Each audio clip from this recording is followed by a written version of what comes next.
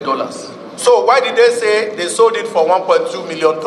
Because that is what it was auctioned for. $1.2 million. So payments at prevailing exchange rate. How can you be this wicked? How can the government, people working in some offices can be this wicked? Just watch this video. That went to Zaria, and there is even a letter to that effect informing them that we are coming, and we are coming this time around specifically on the issue of the helicopters. Therein, we are provided with all the technical details of these helicopters. Technical details. As of then, one of the helicopters just clocked 42 hours, another one 46 hours thereabout. And this helicopter, for it to have a turnaround maintenance, must clock about 10,000 hours. So we know what we are talking about. I'm paying because as a result of this, a lot of people have died, Nigerians have died, soldiers have died, who are desirous of having these helicopters. And we even told them, they even provided to us the maintenance they've done thus far. One was about 500 and something thousand, another one was about 500 and something thousand. And we told them, okay, since this is a government property, and it's another government establishment that is interested, because the argument they were giving for auctioning it was because it was not being put into use. Now a government institution have come over to say, okay, we want it.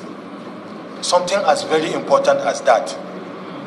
No proof, not documented. They are just telling us that an auction took place, this. You can't even remember who the people, you can't even remember your own constituents. The auction of the two helicopters was conducted successfully on the 24th of May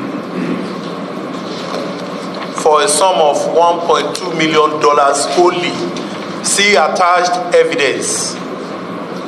Even though you did not put that here, but in your internal memo, you admitted that you collected $1.2 million for the helicopters. Now, how can you sell an helicopter worth $4 million each for $1.2 million? You know, this case, they will sweep our mental under carpet, and that is the end of it. Nobody will hear about it again. It will just vanish. The chairman of the committee claimed to have arrested a young man, but that is it. It's end under that camera. You won't hear anything about this case again.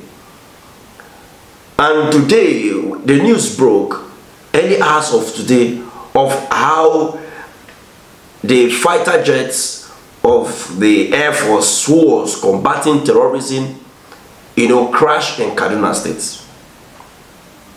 Everything is falling. The president fell.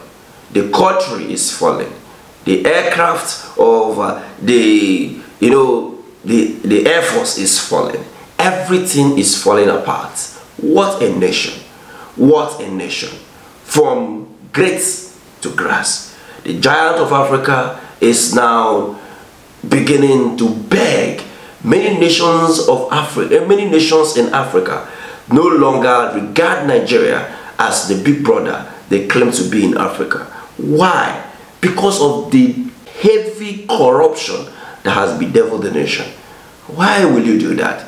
And this transaction was done before the swearing in of Bola Ahmed Tinubu as the president of Nigeria. There were a lot of cash out for some of those ministry. They did a lot of shady business because Buhari was going. Within that last 1 month of Buhari, a lot of things happened. But, like we always say, you cannot, government is a thing of continuity. And if this government is serious, they can actually investigate some of those things, just like this one, and make an arrest and probably bring forth all of this looted fund. And this will take me to our next video, where I'll be sharing with you how over 60 billion, that is 60 billion, 38 trillion naira of stamp duty was not remitted to the government.